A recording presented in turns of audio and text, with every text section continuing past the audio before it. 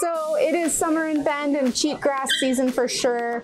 Cheatgrasses are the little pieces of grass that are kind of arrow shaped that love to get caught in dogs' fur and just migrate forward and become big problems. So today we're going to show you how to look after a walk or at the end of every day in summertime, finding cheatgrass on your dog to try and prevent any further issues.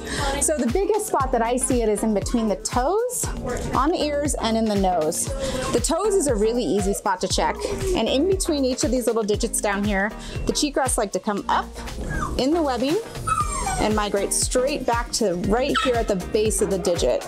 And the best way to look for them is to just separate high up there and then feel around. And oftentimes you'll feel a little poke if there is a cheatgrass there, and you can just spread the fur, reach in, and pull it out. Maverick doesn't have any right now, which is great.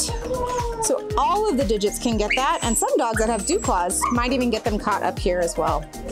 So make sure to check all the toes. And then the next spot you can try and look for is up in the ears.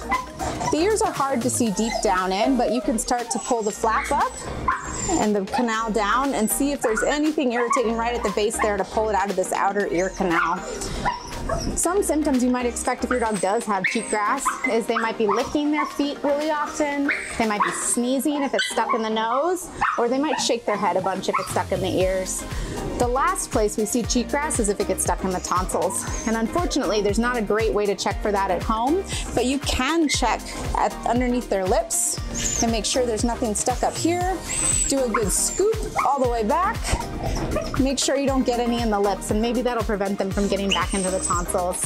If there is something in the tonsils, I usually see them hard swallowing or sometimes gagging, so they'll kind of stretch their neck.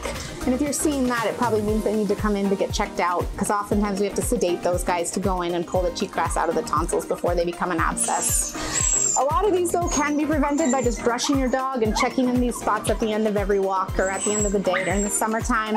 Our biggest months for cheatgrass are July, August, and September, so we're right in the thick of it right now.